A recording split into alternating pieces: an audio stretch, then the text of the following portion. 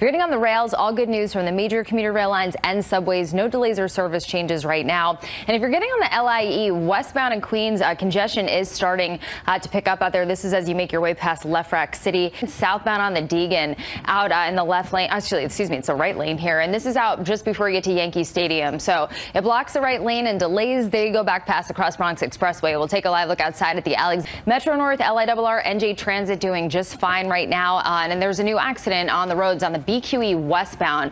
So heading towards, or really already in Brooklyn, but heading towards Staten Island on the out by Atlantic Avenue. That takes out a lane. Delays inbound. They're worse though. And then alternate side of the street, Park 33rd Street lines. And finally, up to 10-minute delays on the Hudson Bergen light rail. Heading over to the roads, there's an accident on the BQE westbound just after the bend there. There's two lanes blocked out by Atlantic Avenue. So it's jammed up if you're headed that way. Also eastbound, a lot of rubbernecking delays. So the Gowanus is very slow going getting into this area. Then on the Garden State Parkway and the express lanes northbound, there's an accident after exit 120, kind of jamming things up through there. And alternate side of the street parking rules, they are in effect.